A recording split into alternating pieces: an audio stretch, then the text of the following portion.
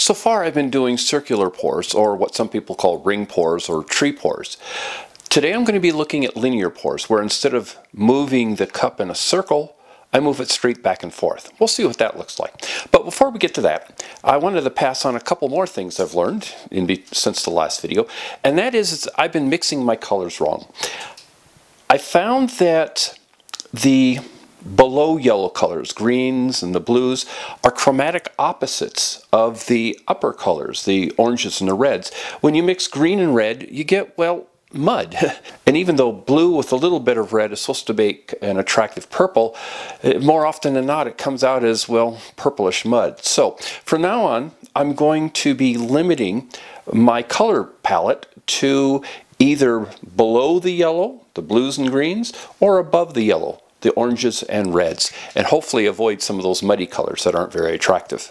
Another thing I learned was from one of my commenters who said that I should try using a little bit less paint in the very bottom of the cup. And the reason is that's the last paint to come out. That's what goes into the center of the picture.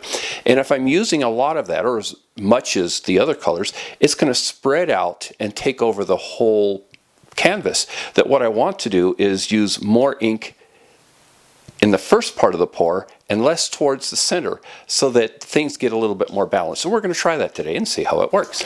Once again, the board has been prepped with just a thin brushed on layer of the white. Here we go.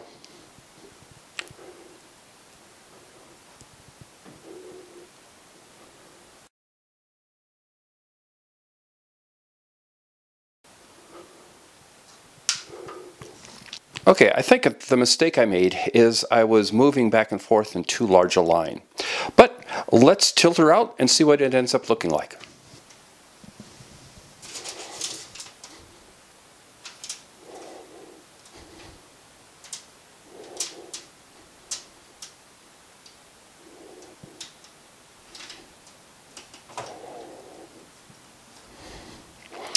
All right, well, what I can see is that using more of the first color that goes on, that is at the top of the cup, and less of the bottom color, which is the last that goes in onto the canvas, actually worked out pretty good because I haven't lost all of my initial color. We've got some hints of purple, most of it is blue. And because I had yellow in there, it's as expected, we've gotten some green, but still not great, but showing promise. I'm going to try another canvas, only this time with smaller back and forth strokes. Let's see what that looks like. Let's try it again.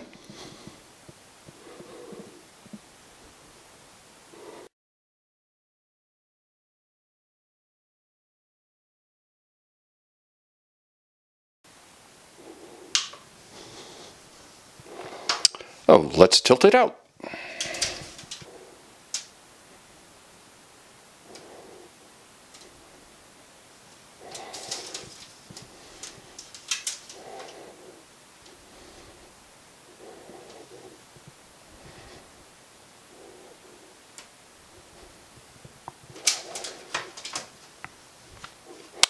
Okay, interesting. Seems like I've lost almost all of the purple, but I still have good blue. Some nice stripes. Shows promise. Next, we're going to try a same pour, but with the canvas tilted up so that the paint flows down it. Okay, this is an 8 by 10 inch canvas, and I have it elevated at one end by 3 inches. Let's try a different color scheme.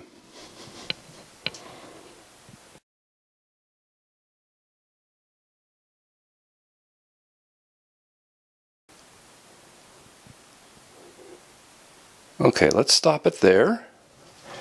And let's stop the flow. And let's see what happens when we tilt it off to the sides.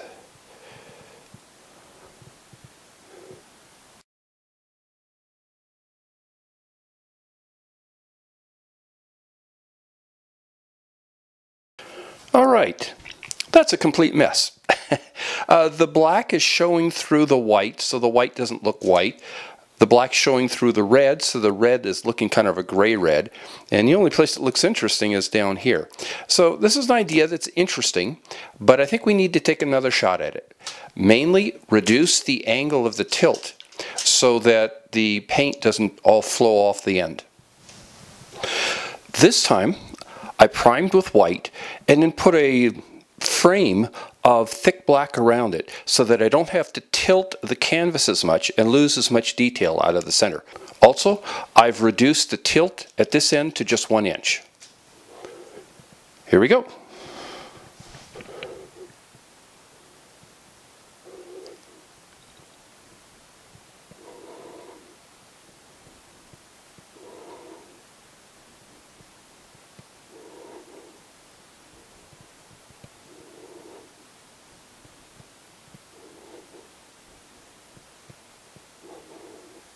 This looks like something you'd see at Halloween.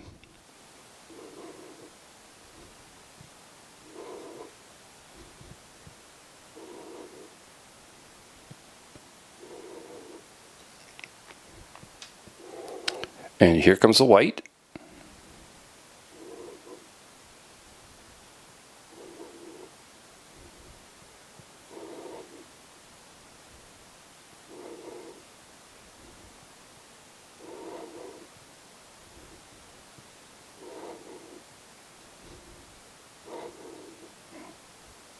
I'm going to stop right there. Okay, now minimal tilting.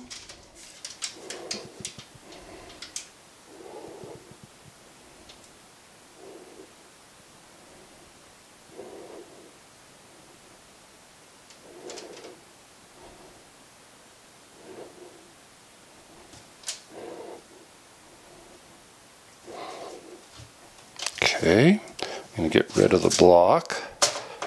Let that lay flat. Maybe widen it just a little.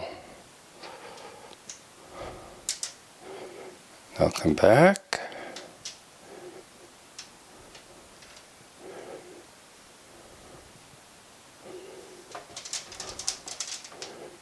All right.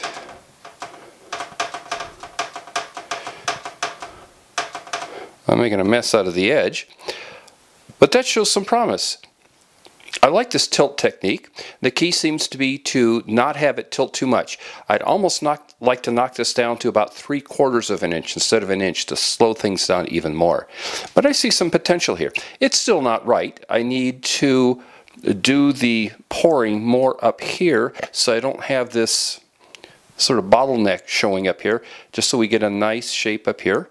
But with a little work, I can see some potential with this.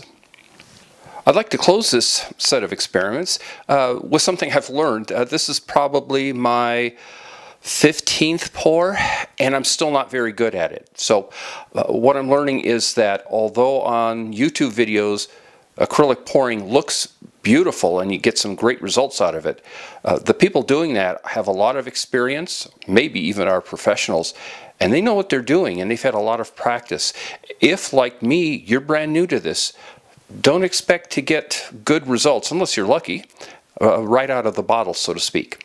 But we are making progress, and I'm not sure what I'm going to do for the next experiment, so I hope you'll come back and see what we have.